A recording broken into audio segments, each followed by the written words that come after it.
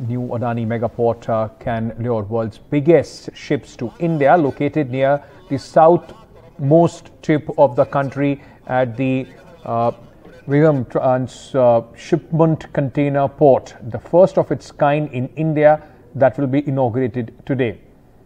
When Zhen Hua 15, a fully heavy load cargo carrier sailing from East China Sea, unloads at this port this Sunday, it will be more than just set, in fact, down the site first gigantic cranes.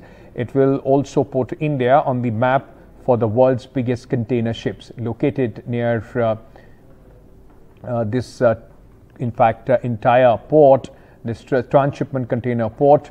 This is the first of its kind that will be inaugurated today and will allow India to grab bigger slice of international maritime trade currently dominated by China. It will also bolster the aspirations to be an alternative manufacturing hub by reducing logistics costs for cargo coming and going from India.